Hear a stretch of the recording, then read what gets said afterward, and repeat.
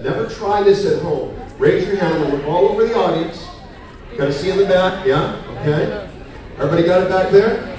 Even the big kids got it. That's good. All right. We want to make sure, because it really is dangerous, and I don't want kids to say, oh, I'm going to be like the magician and give this a try. So don't try anything you see in this show at home. It is very dangerous. It takes me years of practice to do this stuff. Now, I've performed in 25 countries around the world, and I'm going to share with you some of my incredible danger magic tonight and some other classics of magic as well. We're going to have a really awesome time. So you'll want to see every bit of the show. The last demonstration is the most insane thing you've ever seen, so stay right in your seats through the whole show.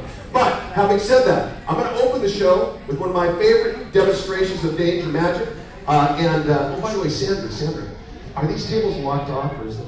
We're totally locked off. Can't put them in there? Okay. All right. So, we're going to do one of my favorite danger magic. And by the way, hi, Sandra. Nice to see you. We're going to do one of my favorite danger magic demonstrations. I hope you're going to enjoy it. I call it Blades. Check it out.